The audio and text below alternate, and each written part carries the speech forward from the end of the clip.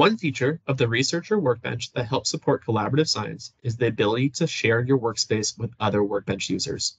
To share a workspace, you'll want to find the workspace you are interested in sharing on either the Researcher Workbench homepage or under the Your Workspaces page.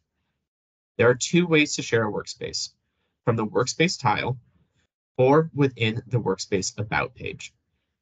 To share via the Workspace tile, click on the three dots at the top left of the Workspace tile, which will bring up a list of actions, including Share.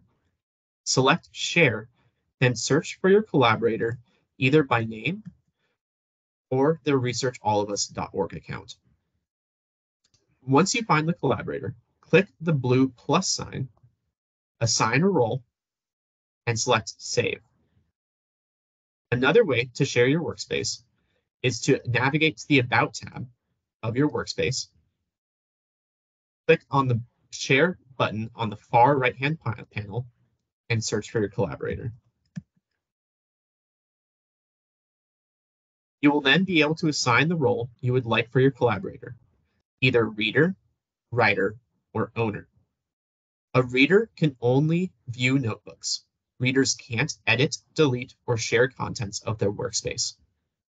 A writer can view notebooks and edit them, as well as delete files in the Workspace bucket, but they can't delete or share workspaces.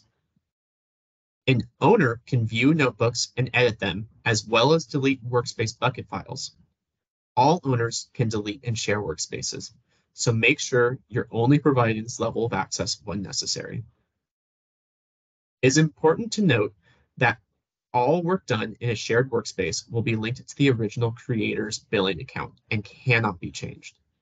Once you have decided on the role for your collaborator, click Save, and they will have access to the shared workspace.